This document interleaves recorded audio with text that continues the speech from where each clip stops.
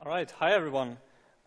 Conference-driven development is great because you can say that you will hold a presentation about something that you would like to exist, and then if they take you, you're kind of forced to implement that. So this is what happened for me, and I will talk to you today about type-safe, high-performance distributed actor systems in Rust. I would introduce myself as a hacker who loves systems that are complex in interesting ways. And I think that this has in large parts to do with what I grew up with, which were games like A-Train or SimCity 2000, where at a very young age I was interacting with these really complicated systems and through play getting an intuitive feeling for something like that. And what I think needs to happen in general is that we should bring this intuitive systems level thinking to the next generation, and I think the best way to do that is through play as well. My brand for doing that is A Play, and let me tell you about my first step along this mission. Thinking back to these city building games of my childhood, I realized that a lot of my interests intersect there, and it was really the logical thing for me to do, to create a city building sandbox where large-scale cities with citizen-level detail become understandable and designable, and the new thing which I wanted to add is in a collaborative planning fashion. And this is my project, which I've been working on for a couple of years now, called Citybound. Let me give you a short history, and I will go through this really quickly, but just to give you the general background.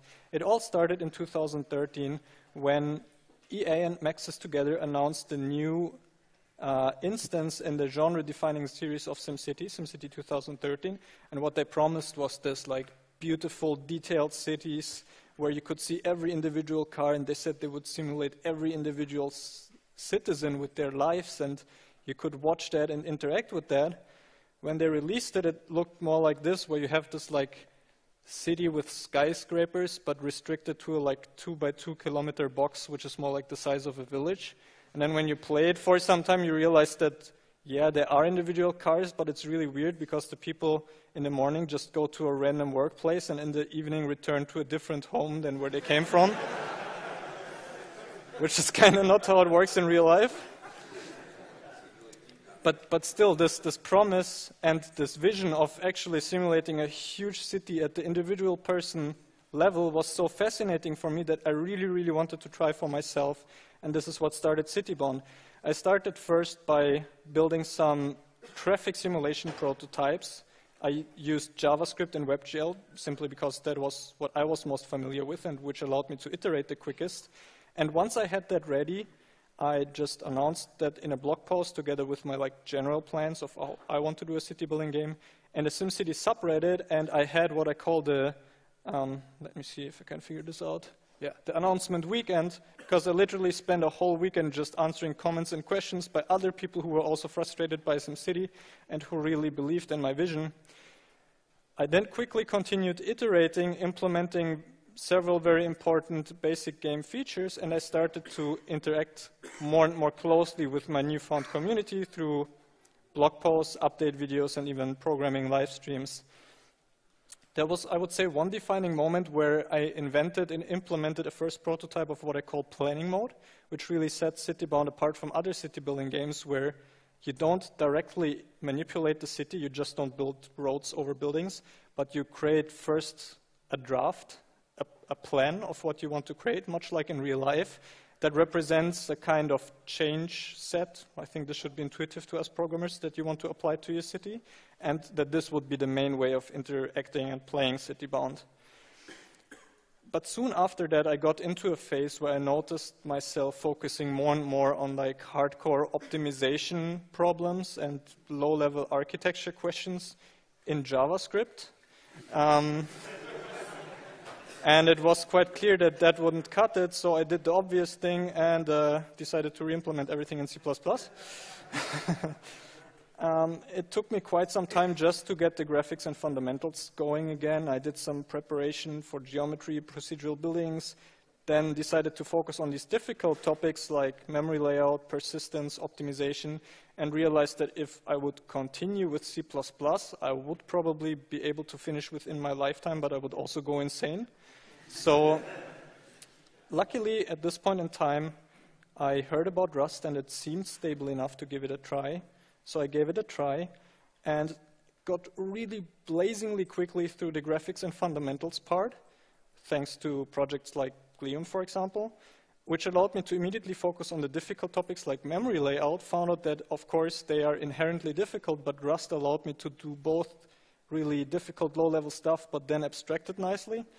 So I could move on quickly to re-implement my traffic simulation, and I decided at this point I wanted to have, again, a kind of release to my community, and I decided to radically change how I think about the project and decided to make it open source and to make the first prototype, even though it was just traffic simulation, available to all of my fans. And I also launched a page on Patreon. Since then, I have been, again, reiterating from the beginning all the different game features that are needed, and we will take a look at that later. I want to talk in this presentation about what I feel is the one underlying architectural enabler, which is actor systems, which I would call an effective abstraction. And for me, effective abstractions are like arcs. They need very little material, but they allow you to robustly establish a higher ground, which is so robust that you can just stand on top and trust them, and even completely forget how everything below works. They're so flexible that if you're building like a bridge out of arcs, you don't even feel the changes of landscape below. Continuing with this metaphor. And they're so elegant that they solve many problems at once if you use them. To give you an idea of how I arrived at using actor systems, let me give you my original motivating challenge, which was, of course, to simulate a whole metropolis in real time on one computer. This implies several challenges. The first one is, if you think about it, it's common in game development that you have millions of particles, for example, but particles are pretty simple things. Like they're all the same in size, they don't have references to other particles, whereas for me, I have citizens with a workplace and other family members, and they might have different amounts and different kinds of resources, each of them. So, and I needed to batch process millions of them like 60 times per second at least. So what I needed was to achieve cache locality for something like that, even though they were dynamically sized. Second, because I was pretty much aware that my game state would be several gigabytes in RAM, I didn't want to serialize that onto disk to create a save game. Like that would take forever. So this was my second maybe requirement. And I came up with a pretty well-working solutions for both of these problems already back in C++ times, where I decided to only use plain old data and what I call special recursively compact containers, where you have, for example, a struct of vectors and maybe a dictionary in there, but each of them are laid out consecutively in memory, and if they grow, the whole thing grows and the individual parts gets more space. That's a whole topic in itself. If you're interested in it, ask me about it later. But I think I kind of get the idea across. The important thing is that now everything in my game state, each entity has a continuous data format that is the same both in RAM and on disk. But there's a problem because these entities cross-reference each other, and like they can both be moved in memory and also persisted to disk. And at this point, if you just use pointers as references, that stops working. They stop being valid. So the solution for that is, again, something pretty common in game development. I used entity IDs as an indirection and slot maps that resolve the entity IDs into actual pointers at runtime. The last challenge and the toughest one, which I think we're all facing, was parallelization. It was clear that one core wouldn't be enough to simulate it, maybe not even one computer if I'm thinking about really large cities or whole regions. And what is the solution? Well, this is something that we're all thinking about that is a problem to all of us. The traditional approach is that you take many cores or many computers and pretend that they're one. And for that, you use shared memory and synchronization. That is inherently unsafe and tricky. Rust helps a little bit with that. But if you think about the scale that I'm dealing with, where you have millions of tiny entities and you want to synchronize them in real time, it just kind of stops being feasible. But I heard about this other philosophy where you do the opposite and you say that, what if one computer was really like many computers? How do many computers communicate in the internet? They pass messages with each other. Why don't we just take this pattern and scale it down and say that our basic abstraction is a computer which I've seen before only in Erlang, but it works really well there, and I really enjoyed writing systems that way. And this basic abstraction is not called a tiny computer, but it's actually an actor. It's also known as an object in the original sense, as Alan Kay defined it when he invented object-oriented programming. And the idea is really simple. It's just an object that has isolated state that only it itself can mutate. And the only way it can influence other actors' objects is through message passing, by sending them messages. So to represent this cycle, let's just take one actor here, which has some actor state, and it receives a message from another actor. It has a message handler that is associated with this particular type of message, and while handling the message, we can mutate the actor state to produce a new actor state, and we can send arbitrary messages to other actors. And out of this, you build everything in an actor system-based architecture. There were even, I think, actor systems for Rust when I started this. There were definitely a lot of solutions for actor systems out there, but I needed something much more lightweight than most of them because they had lots of fancy features. They operated on a really high level, which is cool if you're writing high-level applications like web services or something like that. But I was really okay with something less fancy, like I didn't need to hide asynchronicity or something like that. I just needed raw speed. So I started writing my own actor system, which I called K. And when I started, I realized that thanks to my previous work, I already had a lot of the basic ingredients that I needed. To represent the actor state and messages, I could use my plain old data plus recursively compact containers. For the actor identity and references between actors, I could, again, just use entity IDs and pointer maps. And the only thing that I was really missing were the message inboxes for the actors where incoming messages are stored. And for that, I just used a simple queue per actor type. In the single core case. In the multi-core case, I would just need something like a multi-producer single consumer queue, but these are really easy to synchronize and really easy to synchronize in a fast way. And then I looked at which new freedoms does this approach give me. First one is actors don't really care where and how they are stored, which allows you to completely separate your business logic, which is encoded in the actor message handlers, from the memory allocation and the layout of the actor state.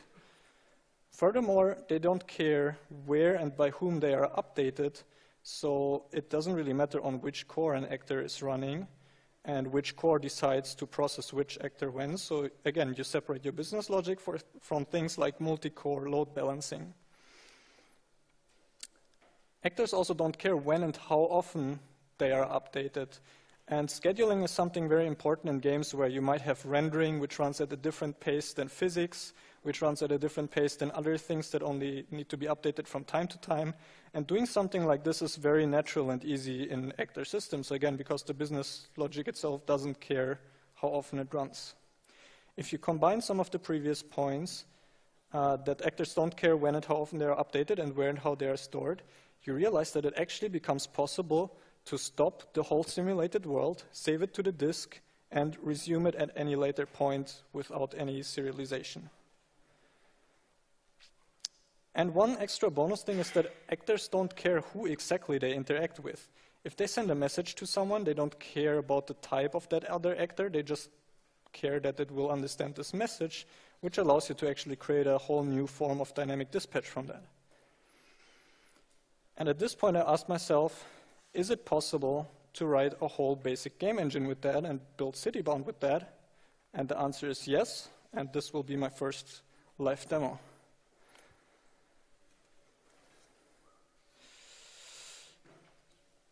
All right, so let me start up Citybound.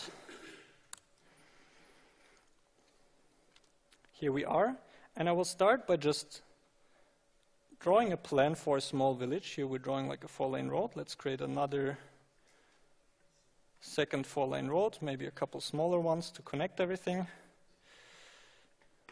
And you can see it automatically like figures out pretty complex intersection geometry here. If I wanted, I could have like this horrible 6-way intersection here and it just works. Okay, let's say I'm happy with that. So I built that. You can see the roads built. You can see it created traffic lights for this horrible intersection, which actually have timings that kind of make sense. But just like this, it's a little boring and empty, so let's spawn a couple buildings where people can live.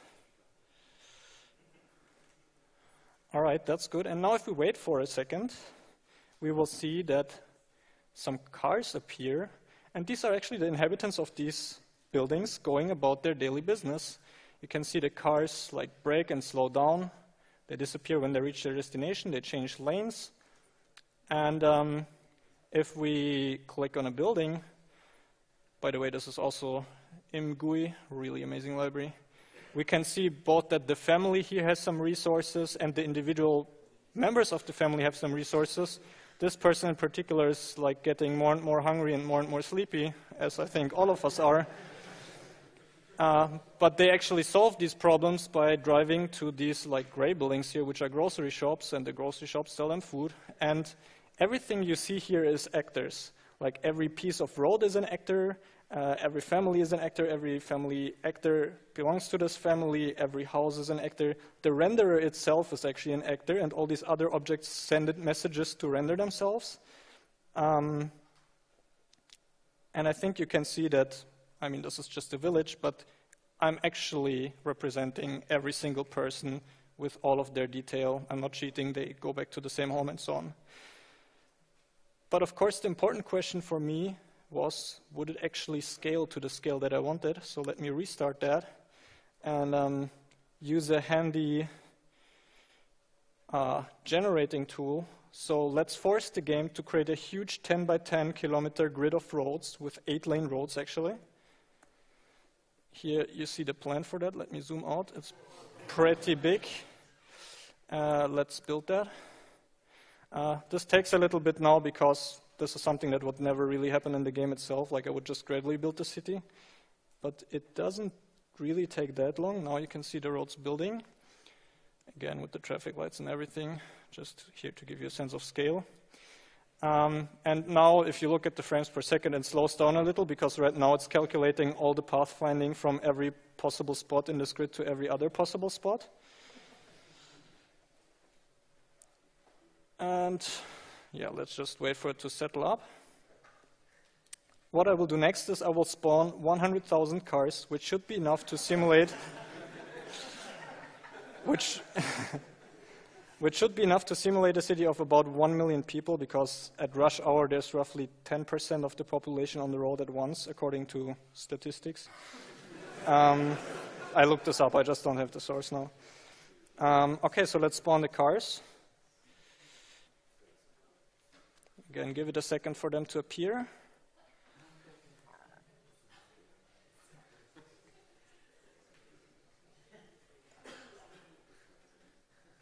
I hate such moments.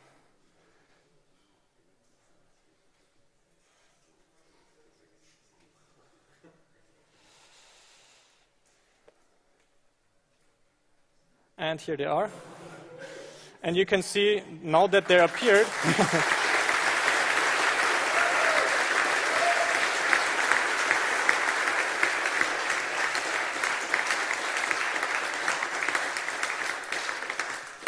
Now that they appeared, it still runs buttery smooth. You see every single one of them interacting with each other.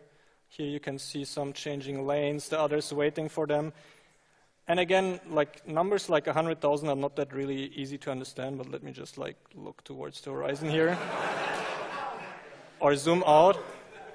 And I'm not doing anything like that you would expect from games where you only simulate the ones that you see. Like, no, I just constantly do all of them. And yeah, you can see these cars now found out what gridlock is.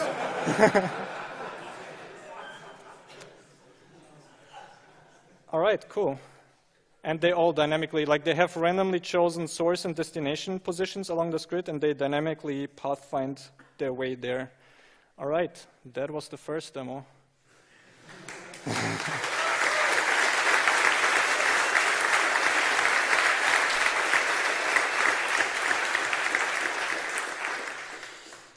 But now let's come back to these freedoms that I mentioned earlier and really think them to their logical conclusion. Actors don't care where and how they are stored, so storing them on a different computer is okay. They don't care where and by whom they are updated, so updating them on a different computer is okay. And Since everything is asynchronous and actors don't really care when exactly their messages arrive, sending the messages over network is actually also okay. And at this point, you have to ask yourself, is it actually possible to write a distributed game engine based on that? And again, the answer seems to be yes. And this inevitably leads me to the second, much more risky demo. Let's get started. I will again launch Citybound. This time you see some IP addresses here. And I will start the same way, first just by drawing a small village. Let's keep it a little simpler this time, just one main road and 2 others. Let's build that. Whoops, let me do that again.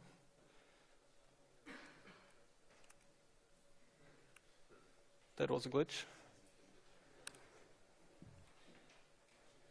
Entirely unrelated to all the exciting stuff that I talked about.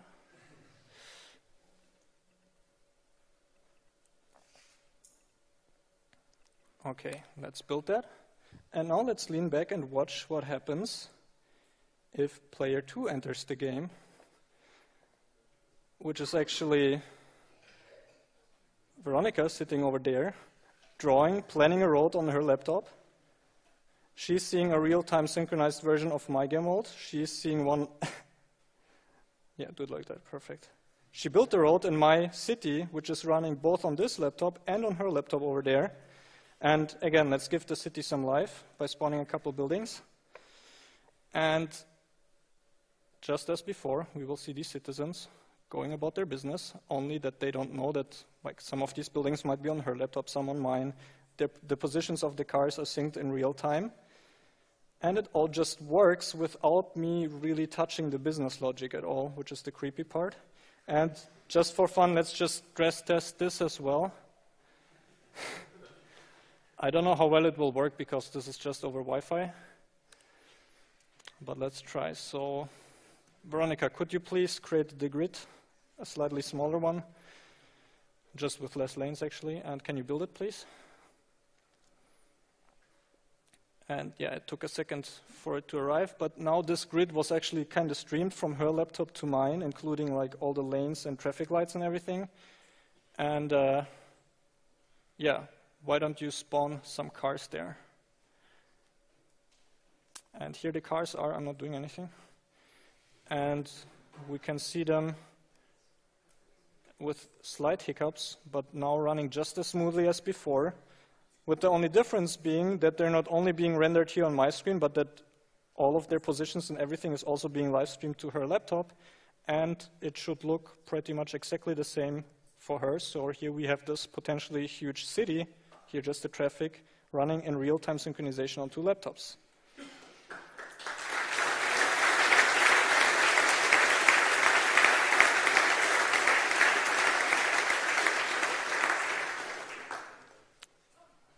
Cool.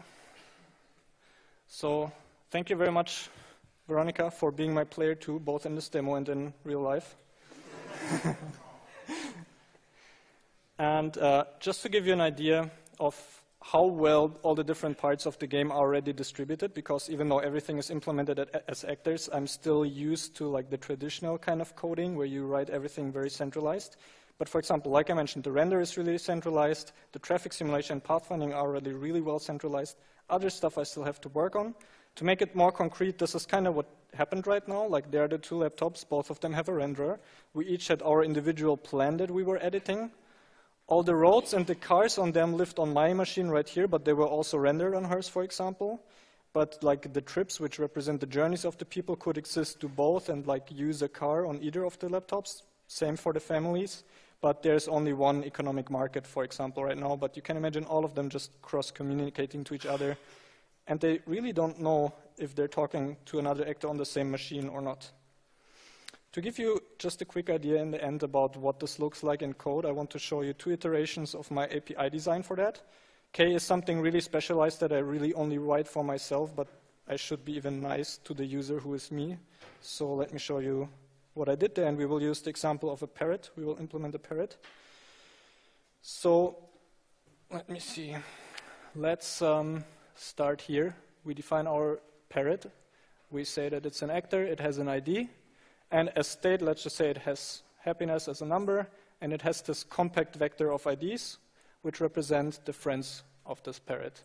Let's invent a message which we could pass to this parrot, a greeting.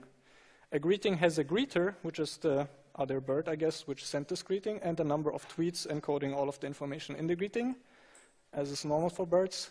And then for the parrot to be able to understand the greeting, we implement recipient of greeting for parrot. It has this receive function, which takes the state of the parrot as mutable self, gets a reference to the message, and then it has this third parameter called world, which represents the worldview of this actor, the parrot, and is mainly used to send messages.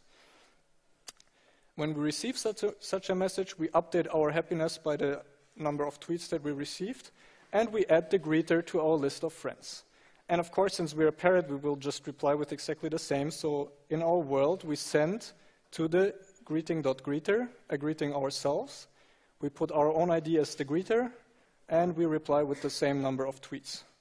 Finally, the return value specifies whether, after receiving this kind of message, this actor should continue living or dying. And since I don't really see why a parrot should die after being greeted, let's let it live.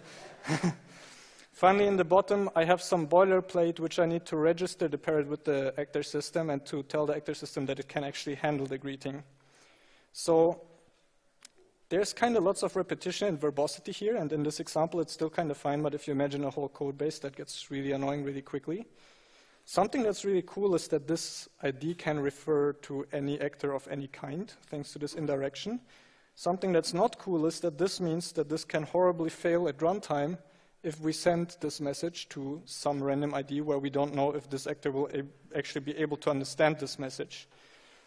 Regarding the verbosity, I tried a couple iterations that are really similar to this one. It just got a little shorter, but the main point that I wanted to address was really this problem here. And to invent version 2 of the syntax, I had to involve metaprogramming. Not the typical metaprogramming for Rust macros, because it really wasn't enough, but a lesser known one, which is build scripts. And what I did was I used the very amazing syn and quote crates, which respectively parse any kind of Rust code or generate any kind of Rust code.